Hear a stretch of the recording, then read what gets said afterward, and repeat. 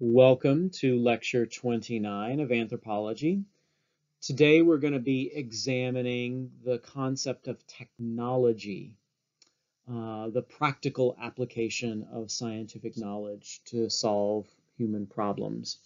We're going to actually walk through a specific example of technology in ancient Egypt and talk about how the Egyptians thought about improving and shaping their world through technology.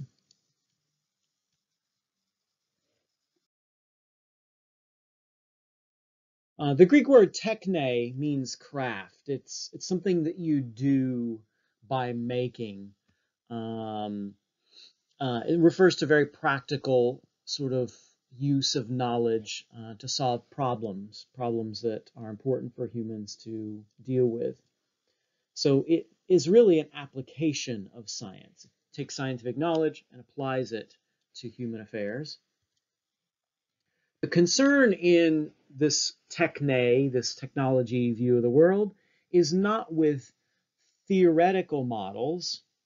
So there's not as much emphasis on can we develop a model of how natural phenomena work, but can we solve in real practical ways problems that we face. So to put it simply, it's the knowledge of how to do things, how to get it done. One of the things that has been challenged over the last 100 years is this idea that technology is progressive, that technology just gets better and better and better and better. We're kind of used to thinking of that way, partially because, we have technology that gets better and better and better and better. Well, it kind of does. I mean, many aspects of technology in our lives follow a pattern known as planned obsolescence. The idea that this piece of technology will deliberately be replaced with a newer version. And will that newer version necessarily be much, much better? Not quite. Just because something is newer doesn't necessarily mean it's a progress over the past. And there are lots of ways to define progress. So keep in mind, technology doesn't necessarily automatically leap from better to best, and keep on going. And here's why.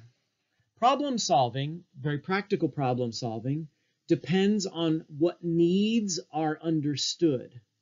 And those needs are understood in a given moment, a given context. And in the next moment or context, they might change. So we have, for right now, a need for a coronavirus vaccine because of the nature of the pandemic that we're in. Right now, that is a very important need for us, but maybe in a few years, it won't be a need. The other thing to take a look at is that needs don't automatically translate into technology. Just because somebody needs something doesn't mean it is prioritized and valued. Needs in some groups of people can be easily ignored.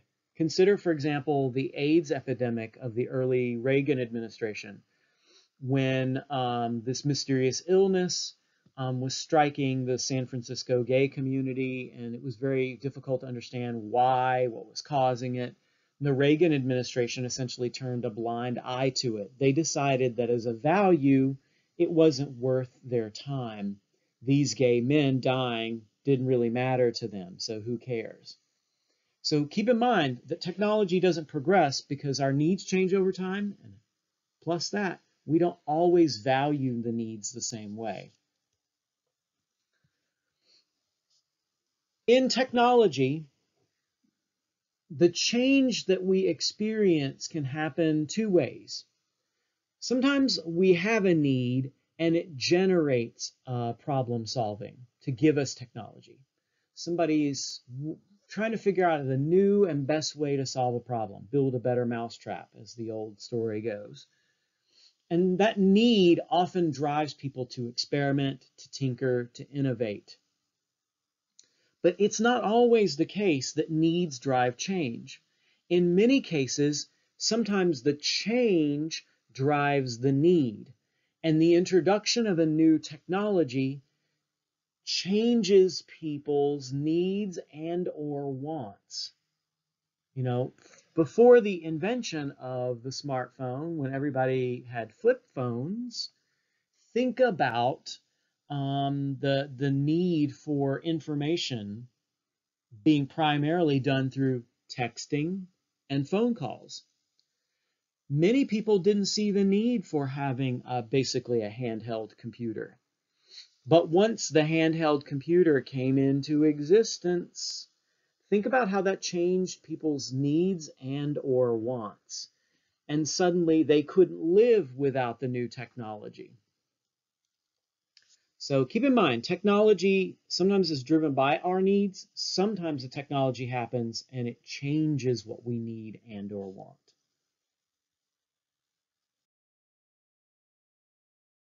So what kind of technology did the Egyptians have? They did all kinds of things.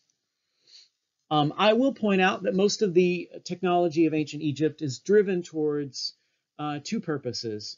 Either the state, this is for the king, this is what the king wants, we're going to solve these problems for the Egyptian state, or just for everyday life experiences, which sometimes also translates back into what does the king need and or want.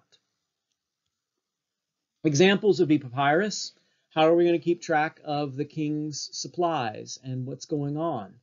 Well, the invention of a paper-like material made out of plants will help make that possible for everyday tracking of information. Ramps and levers to build giant monuments to honor the gods and the God who walks on earth as the king. Shipbuilding, so the Egyptians can sail all the way around the Mediterranean to get the wood and the other desired trade goods that they loved so much. Oh, excuse me, tribute that they loved so much. Mummification is an example of a technology, learning how to process the body in order to preserve it after death. A means of transporting water from one place to another, the shaduf, really appears in the New Kingdom, and I'll show you a picture of one in just a moment. But this solves a practical need for everyday life of moving water to a new location for irrigation. Glass making. How can we make beautiful objects for our homes, for the king? Metalworking. How can we make jewelry or spears or any other implement for which metal would be the best material to use? And really great example of technology for the king, pyramid building, which was innovated in Egypt. Recall in the beginning, they built into the ground and probably put a sort of low mound over the top of it. So there's some papyrus, massive buildings, ships. The shaduf, you can see here the person has got a bucket which they will dip into the water, and this weight here will allow them to, they'll actively pull down against it. Good arm workout, right? And then, of course, when they want to pull it up, the weight will pull back and pull the bucket up, and then they can pivot over and put the water in their fields. Some glassware, and finally some jewelry.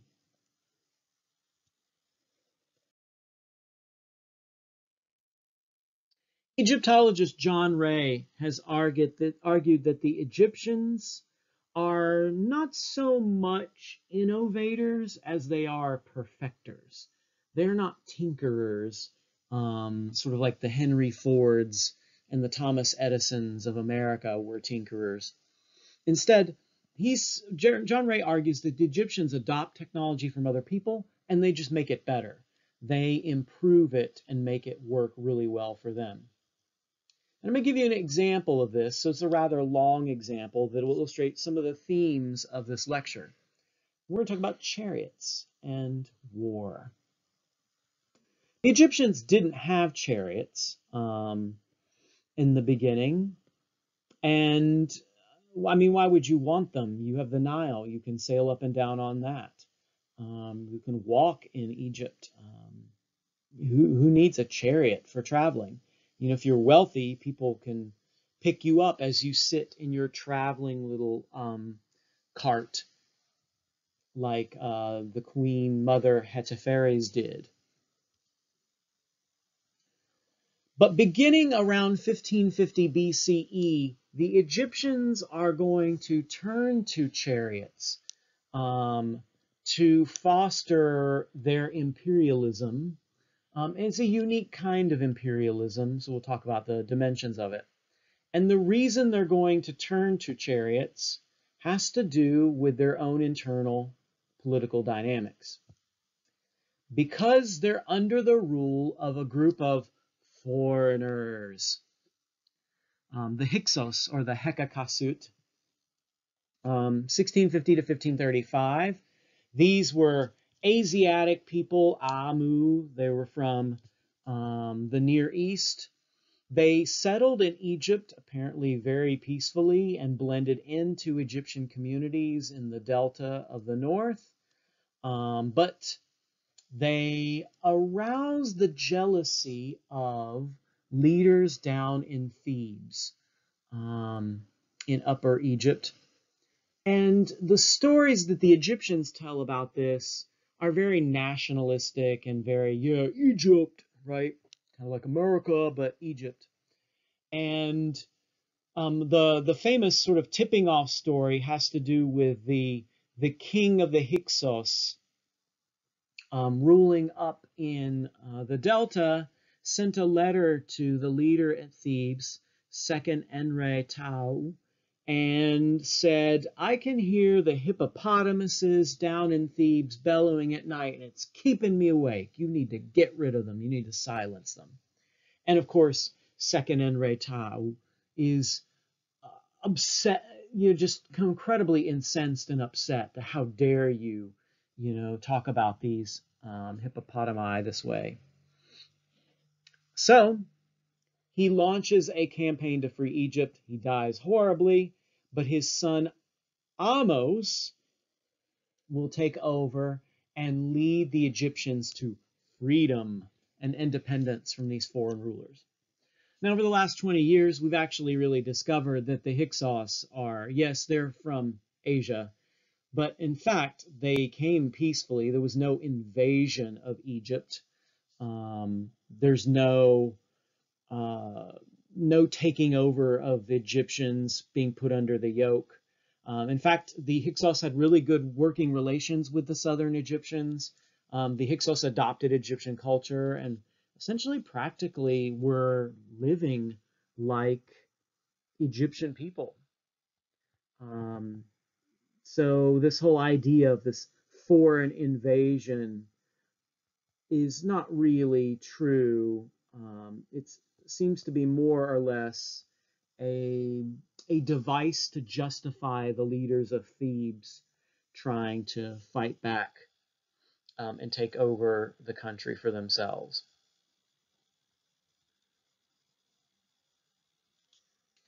The way that technology comes into this story is second Enre Tau's son, Kamos, apparently adopts the war chariot from the Hyksos, though there's debates about whether or not the Hyksos actually had the war chariot or borrowed it from somebody else too.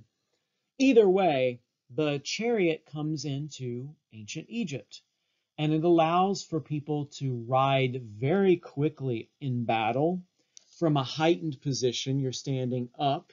You can maneuver around, and you can shoot arrows pretty effectively. A large supply of arrows can be kept in your chariot. So it's quite a useful war tool. And in fact, Kamos claims in his attack on the Hyksos that he's so swift and so devastating that it made the Hyksos women sterile. Their ovaries were just frightened into non-existence. After the reconquest and reunification of Egypt, to be for Egyptians. Go Egypt. The Egyptian leadership of the New Kingdom relied on the chariot to conquer large portions of the Near East. So the Egyptians campaigned actively and openly as an imperialistic power. Though I could see room for saying that their treatment of their southern neighbor also smacked a little bit of imperialism. Um, Scholars have pointed out that the Egyptian imperialism was not necessarily out of a sense of empire, of we need a giant, massive, large-scale empire to rule the world, that it may have been more for protecting Egypt's borders, keeping the possibility of dangerous and threatening people way out on the outskirts. And at the same time, the Egyptians could exact tribute. They could exact gifts from these conquered peoples far away.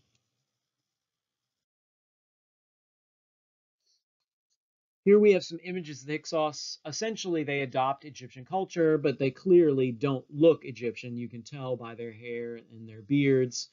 Their names also indicate their non-Egyptian status.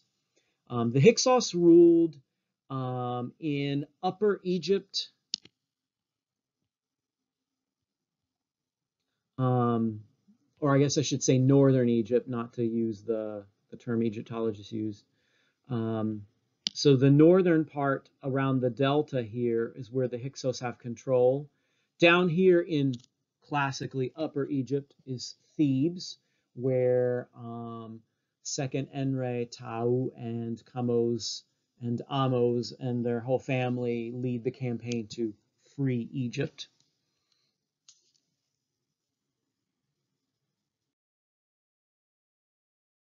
This is Second Enre's mummy, which scholars have shown recently Kent Weeks and some other folks looked at this mummy and have suggested that he may have been executed by the Hyksos king.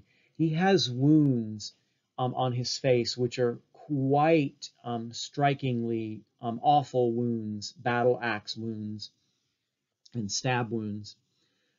So we definitely know that his life came to a fairly brutal end, perhaps fighting the Hyksos and losing. So how did the Egyptians take these chariots and improve them? Because John Ray says they are perfecters. Well,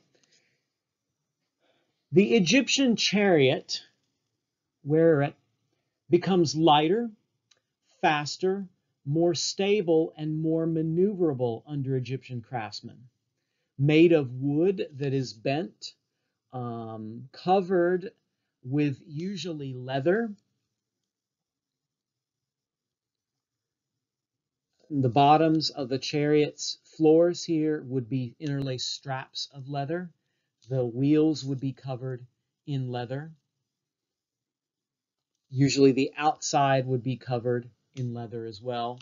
This chariot is from the tomb of Tutankhamun and therefore is much more fancy. This would not be for necessarily in battle. It's not quite as practical for that.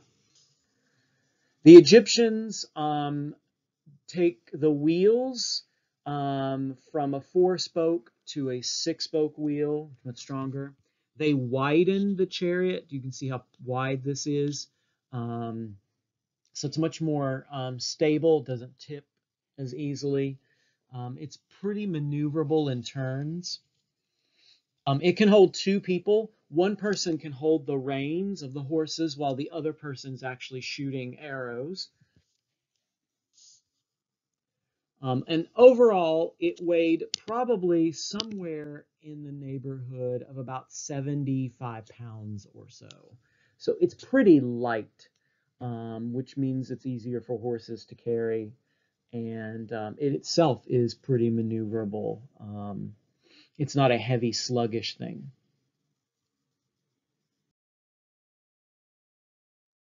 So where does this all leave us in terms of technology?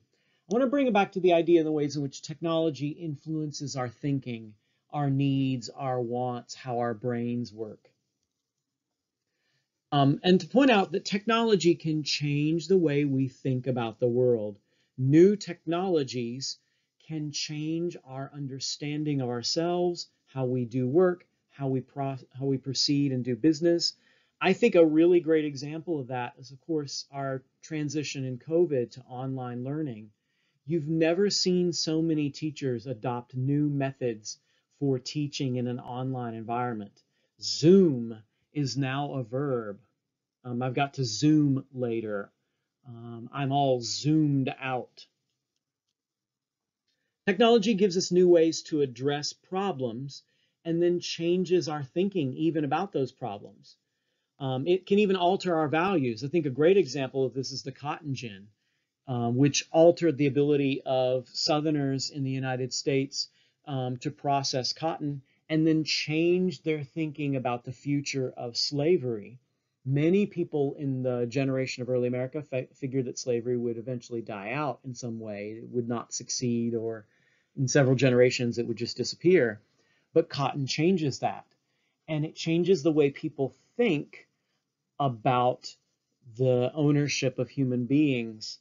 Instead of dying out, it actually massively expands.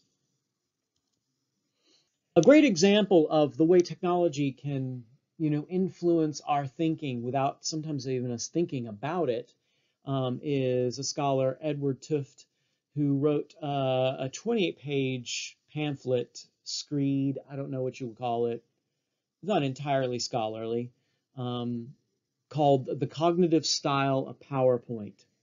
And there are lots of criticisms of this piece, but I think some of the criticisms could be taken, to heart, such as the way PowerPoint influences people to bullet point everything, to think in terms of bullets rather than like long connected sentences with full information. He says that PowerPoint mutilates data beyond comprehension because the drive to make it fit on a screen reduces its complexity. So very complex, amazing quantities of data get simplified in PowerPoint because it's got to fit within the space that PowerPoint provides. And he says that it erases the connection between facts, that PowerPoint almost produces a fragmented view of knowledge, and you lose in a PowerPoint setting everything that holds that knowledge together. So I don't know what you think about that, but I think it is a potent example of the ways in which a relatively useful technology that's ubiquitous in the United States may in fact change the way we think about presenting and sharing information. Well, that's been it for technology. I'll see you next time for Egyptian math.